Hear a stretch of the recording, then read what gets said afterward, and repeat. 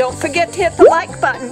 Be sure to subscribe. Turn on that notification bell so you know when videos drop. Thanks for watching. In our latest question of Ask Mr. Peacock, I got a very good question from one of our viewers. Here's the question. I found 2 banded peas.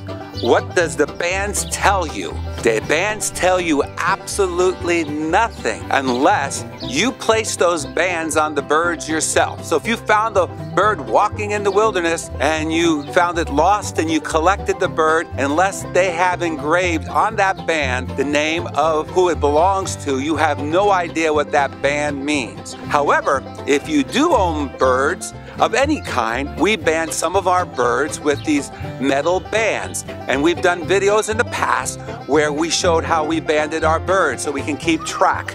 These bands come in all kinds. Some of the bands are plastic and they have a number sequence of any of your choosing. I used to buy them in 1 to 25 on the plastic bands, and you have to be careful because as the birds grow, you increase the size of the band until I finally placed the metal bands on the adult peafowl, and they just have numbers on them.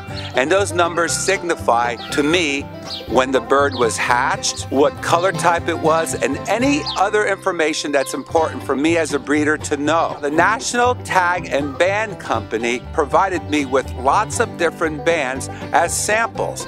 You can get wing bands, which we don't like, but a lot of people like to put them on the birds. I think they're kind of dangerous. The birds can get caught on them, and they also puncture their wings, and we don't like to use them, but a lot of people do. So if that's your choice, that would be a good choice for you. We also use their little spiral bands, have no number on them, and you have to put them on the legs. And if you start off with baby pea chicks, as they grow, you have to take them off and put bigger bands, and there's many sizes to choose from. So you should buy several types of bands of this type if you like them as they grow, and you can get them in different colors. The next type of band that's very popular that also has numbers on it, and they come in various sizes from very small to big ones.